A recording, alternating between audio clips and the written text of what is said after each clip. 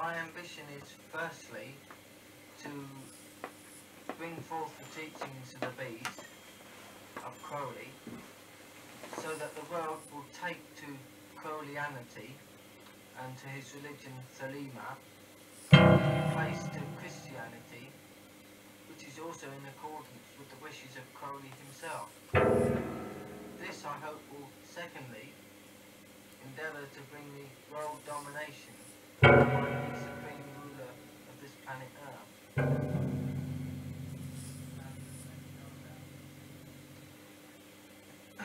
I intend to start and to carry on as I begin in my undertaking to forward the word of the beast by any method I can possibly lay my hands on, such as magazine articles, newspaper articles, on the radio and on the TV if possible. But ultimately to get the people together in a large gathering at some stadium or large place, plenty of music as there are now records with the songs and words of Crowley on, and that once we have these people together I might bring them even closer to the words and teachings of Crowley by my own self, my guardian angel portrayed through my voice, and also through the power of a miracle, if be it. Well, I'd like to try for 2 in 1, to be able to levitate at least 20 or 30 feet from the ground, and then to call fire either out of the heavens or from my own fingertips, to set an object alight, to show that I have the power and the ability to do this, so that if people attempt to go against me, that I don't need an army behind me, I can destroy them all by myself, if need be. Well, the moving of objects, so instead of burning a person or killing a person, I might move an object to strike that person to prevent them from doing me any physical harm, and to control the person's body so I can make that person double up in pain, or move their arm when they don't wish to move their arm, or such like.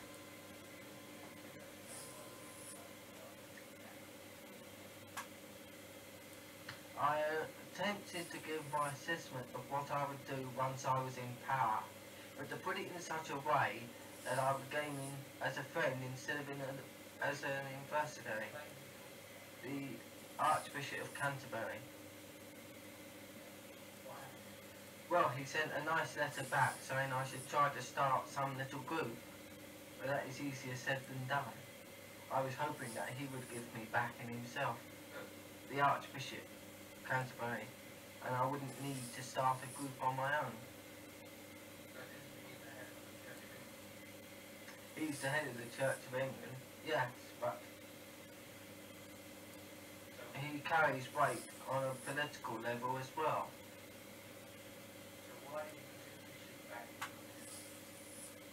Well, to help me, as he is known as a responsible person and looked at by the country practically, if he could turn around and say I was okay and that people should listen to what I have to say, and then probably I could take a step forward.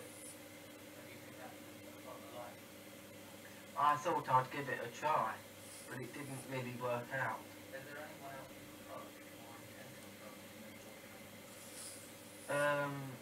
I've approached somebody who was with Aleister Crowley and recognises me as a true abdat, but I said yet I'm not allowed to reveal his name.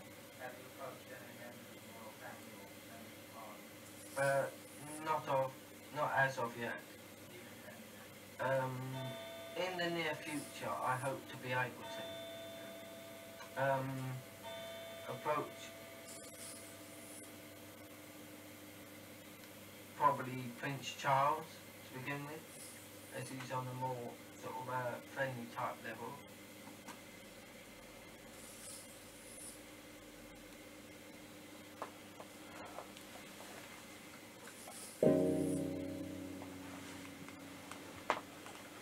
I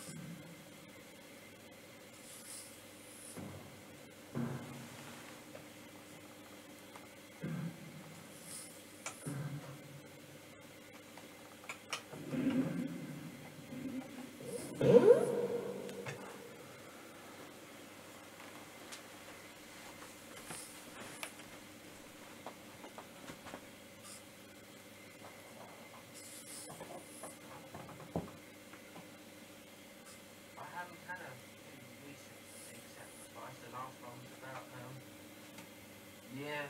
year ago roughly. Yes, that was as part of the Mass of the Phoenix.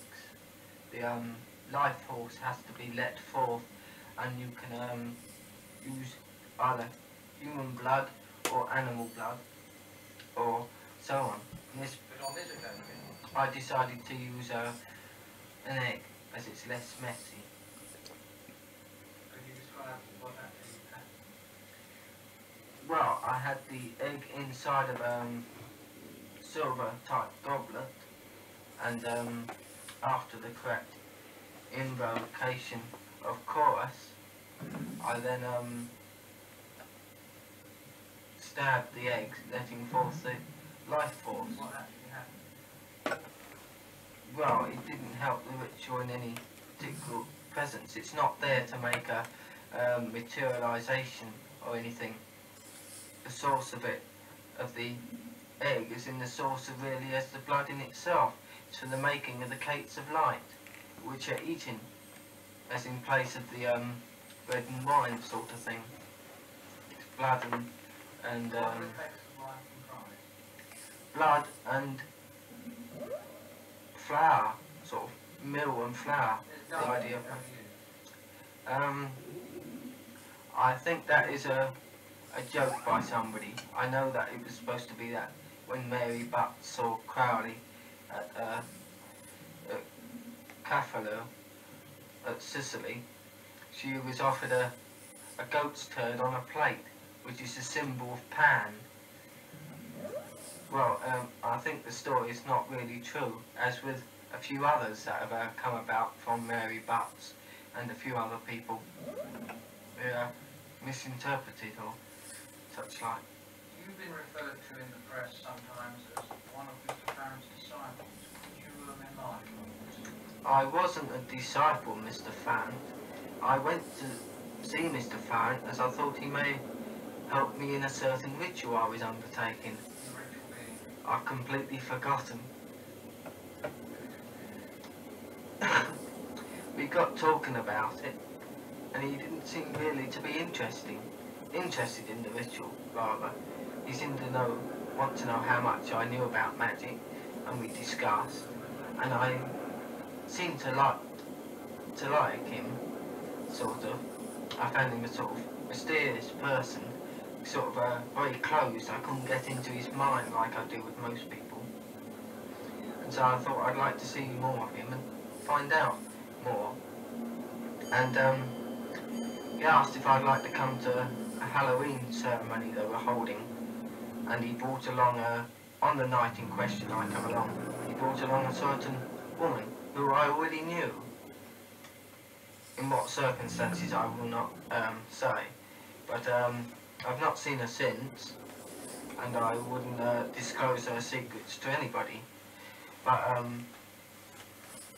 we went along to this ceremony, and it was a completely washout.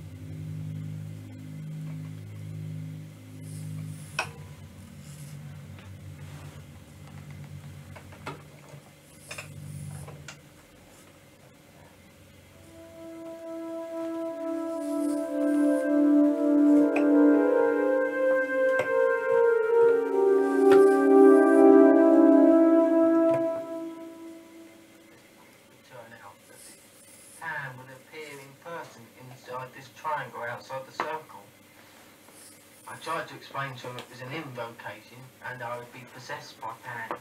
I was possessed by Pan and began to go into a trance, sat on the floor, nearly broke myself on this candle I think, and started talking, but he was waving his arms about, yakety and waving his knife about, and trying to get this thing to appear in this triangle where it was inside of me. Were you naked? I think I was on that occasion, yes. Oh, yes. I don't think so. I don't think he particularly likes taking his clothes off, not for photographs or films like that.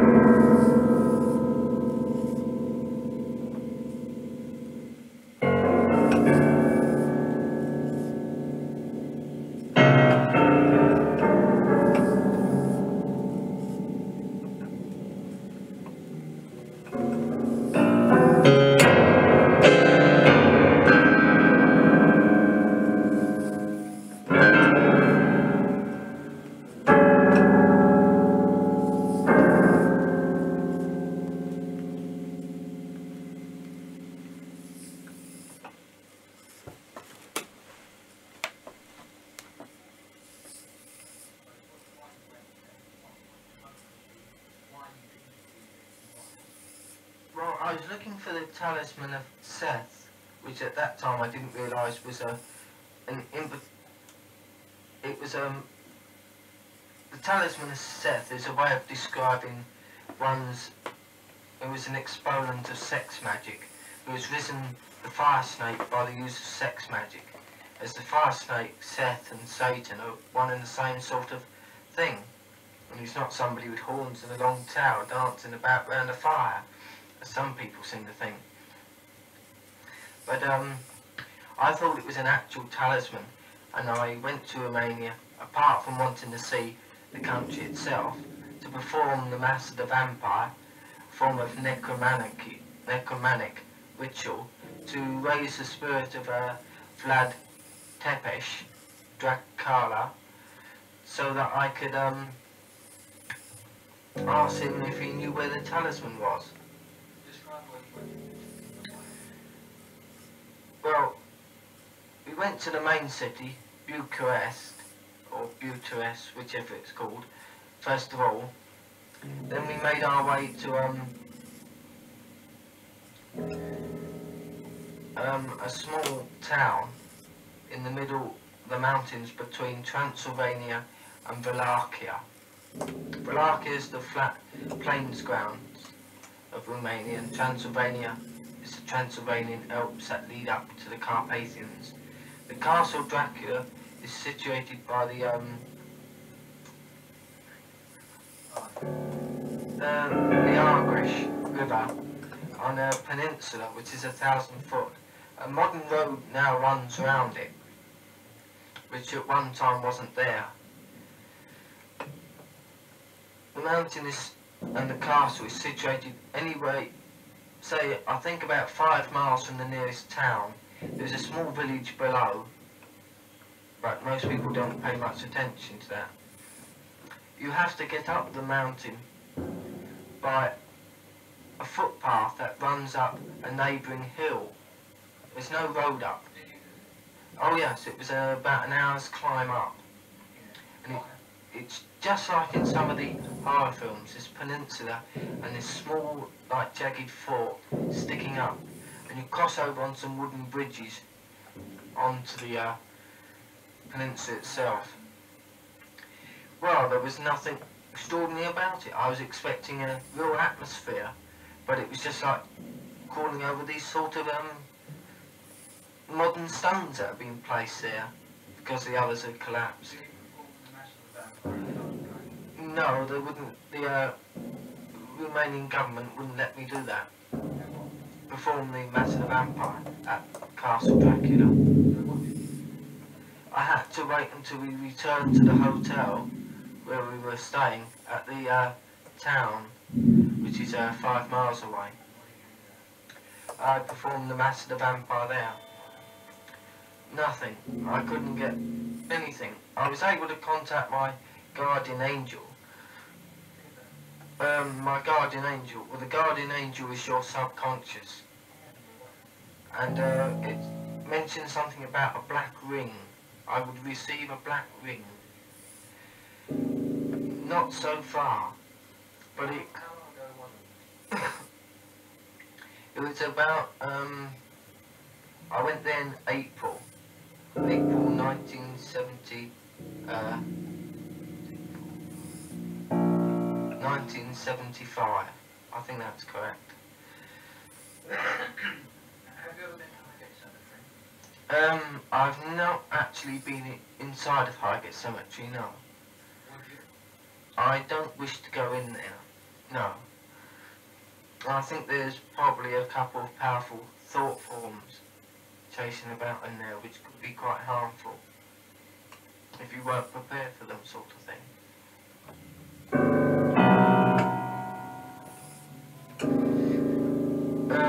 My immediate plans. Well, I have connections with a certain agency which is dealing with certain records, the voices of Crowley, and I have dealings with certain people connected with Crowley when he was alive. And through these different arrangements, I hope to be able to make my advance upon the world as the false prophet.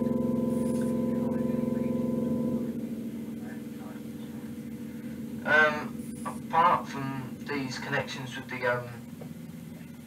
the agency, if the opportunity arises that someone will assist me into a magazine to talk about Crowley and such like. Will you be holding any meetings at Albert Square or Parliament Square? Not on my own, I won't be able to, because I haven't got the the right contacts for that sort of thing. I have to get more into the sort of the public eye. I have to let people know who I am.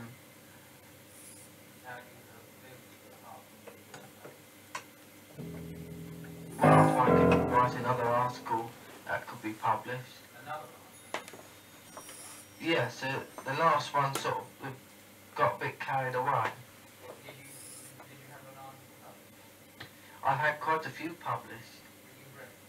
That you read? Yes. Where were they published? Well, I had one published in Here's Health magazine. But I didn't keep this strictly to the idea of Crowley. It was basis of what is the occult, as apart from other practices of magic, which I proceeded to explain.